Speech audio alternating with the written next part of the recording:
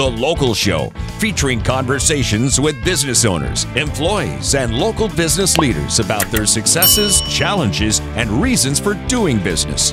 Right here in Central New York. The Local Show is locally produced by Zoe Advertising. Now your hosts, Tom and Steve. We're back at it again. Thank you for sticking around for a couple of hours. It does my psyche good to know that happy, you Tom? stuck around. Yes, I'm very, Are you happy? I'm so happy. And I'm also happy that it's near the end of the show, which is my chance for escape. No, your escape is doing a whole bunch of weddings in the next 2 weekends, right? Oh, good golly. Yeah, that's just, it was a light summer, and we packed them all up in the fall. Of course, a lot of people with these barns and things like that, Sure. they like to have their weddings in the fall.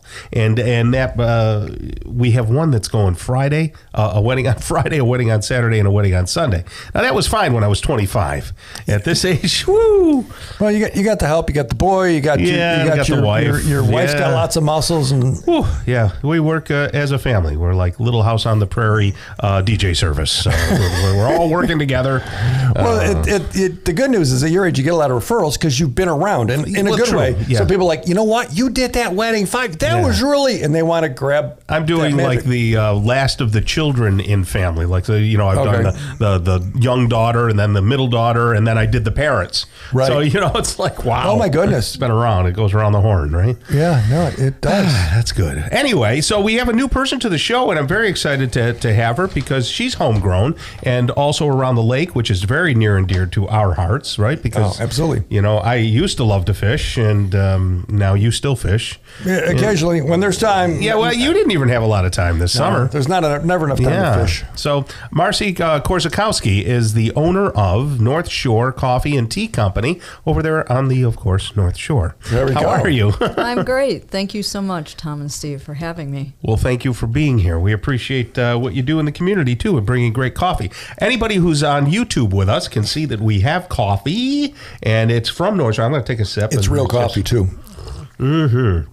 Oh, that's good stuff. It's not that national brand that I'm not going to mention that, this is way better. Right. Are you grinding the beans yourself there, Marcy? Or? No, I do have some help with that. Okay. We feature Tug Hill Artisan Roasters beans there in Lowville. Oh, cool. And homegrown themselves, and they grow the beans over there. They do not. Okay. It's warmer than you think. I thought the Tug Hill, they could do that. It's a possibility, I suppose. But they do the roasting process, and I see. And you can fish there. Lowville, Port Leyden, the creeks. I've got some fish Very up there. much so. Yes. Very good. Now, Marcy, are you a native to Syracuse, or did you grow up somewhere else? No, pretty much in New York State, but a lot of my childhood was in the Rochester area. Right. My husband and I moved into the North Shore area, West Monroe. Okay. How does that happen? 20 years ago. And that whole Oswego, let's live out there. How did that happen? What were you attracted to the lake, or was it family? Or? Property. Yeah, we own a couple of horses, and there we go. Yeah, that was the catalyst for the move. Right. Very nice. Tom used to be big as a horse, and then he went on his diet. Yes. A lot of people say I look like a horse. So we went off and we want to open a coffee shop. How does that start? Where did that happen? Well, it's trying to find at that time a nice cup of cappuccino. A nice espresso was kind of far and few between. Mm-hmm. And to find a decent pastry, there just really wasn't anything. There's some wonderful communities on the North Shore. Yes. But there just wasn't anything available. And that just got me thinking. And after that, it was all over. And do you mainly service that area? So you're like, Central Square, Hastings, Camden, Vienna. That 49 trap, 49? Yeah, Primarily, yes. Yes, State Route 49. So are a lot of people coming from I'm going to say like Rome or Vienna out there coming east? 49 is probably pretty busy in the morning. Oh yeah, 49 goes all the way down to Rome. I forgot. It does. It does. It kind of hooks Brewerton. It's that whole corridor. Yeah. So there is a lot of traffic, and in the summertime, the lake is busy with. Can you get to your place right off the lake? If we, is there any place to? No, unfortunately, we're on the other side of the road. Gotcha. So there's not a boat through, Tom? No, that would be nice. Yeah. So what do when you opened, was it like, wow, there's a coffee shop? How was that experience when you pulled the pin, and is there a drive-through there? There is not. Not yet. Yeah, with the state route, there's quite a bit of other things that So have it's to worth happen. getting out and going in and getting. It is, and the environment itself is very unique. You have a nice ambiance. What's your website? So it's North Shore Coffee Tea, which is spelled out TEA, co.com. Gotcha. Because you had some nice pictures on there of the place. You kind of remodeled it, or? We did a bit. It's set in an old general store setting. Mm-hmm. So the seating area is all old wood bookcases. Was it abandoned, or was it nothing, or did you? No, it had served many purposes over the years. Built in the late 1800s. Oh my goodness! Yeah, that's when Steve was built. Yes. There's one of those. If you go at West Monroe, past the golf course, there's a right on the corner there. It's like an old general store, and it almost like goes into the road. I mean, you couldn't even get your car off there. It's so close. But I go by that one, and you're 4 or 5 miles past that, probably going towards. We are. So through Constantia, and right? then, in the little hamlet of Bernardsville. So how proper. far past Constantia? 'Cause I will fish up until Constantia. Yeah, that's kind of if I'm not going to go to Sylvan Beach. How is it? What 3 or 4 miles past that? Approximately. Because that's worth for a cup of coffee. That's worth the drive for me. And when are you open?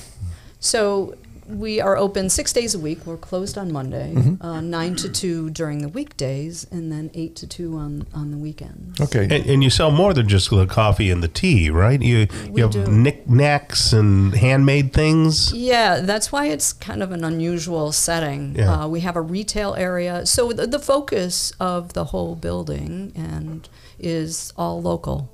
So we have local artisans, we have local potters, we have a local blacksmither, a silversmither. Really? That's great. Everything is local. So you're like an in-person Etsy. Okay, that serves excellent coffee and pastries too along with Remember it. the day when you used to go into a place and you knew people? Yeah, that's something. And that's kind of what it sounds like. And I'm looking. You're going to see me. You're going to show up and go, "Okay, that's that tall goofy guy." You're going to regret being on this show. That's for sure. No, seriously, because I will drive for a cup of coffee because it's just entertainment, and I love coffee, and this coffee is outstanding. Where does this come from? Tug Hill Artisan Roasters. Tug Hill Artisan, okay, because they must roast it freshly because they can tell. Mm-hmm. Tell me about the teas. Do you have any teas that have medicinal purposes that can take care of cold, flu, and COVID? Do you have those teas? We serve all sorts of teas. Several herbal teas, along with some black and white teas. We've been working with the Good Life tea out of Canandaigua and 210 teas in Syracuse. So they're all loose leaf, hand blended teas. I see. Is that what makes them special? So they. Yeah, I mean they're all freshly blended. It's not just tea in a tea bag. I was making some tea for my wife. She was having some health issues. Like, can you make me a cup of tea? Sure. Yeah. I don't know what you put. It's like you're doing it, and is it dark enough? How long am I putting? You have to steep it first. Yeah, I didn't even know what that word meant. Right. There's a certain way to do it, and apparently she either was desperate or I did it right. I'm not sure. And she said it was good. It was fine. She used the word fine. I don't know that that's. Yeah. Do you have honey over there as well? We do. Yeah. We do. We offer a couple of different honey purveyors, actually. I know a honey purveyor, Tom. Yes, well, yeah, Hobie Honey. Hobie Honey. Yeah, Bob Holdenbet's been on the show. Evil. It's got some real great local honey. Well, we wish you well. So listeners, check it out. You're on the North Shore. Go and get a great cup of coffee at the North Shore Coffee and Tea Company up on the North Shore Route 49. So thank you for being here. Thank you. All right. Thank you, Marcy.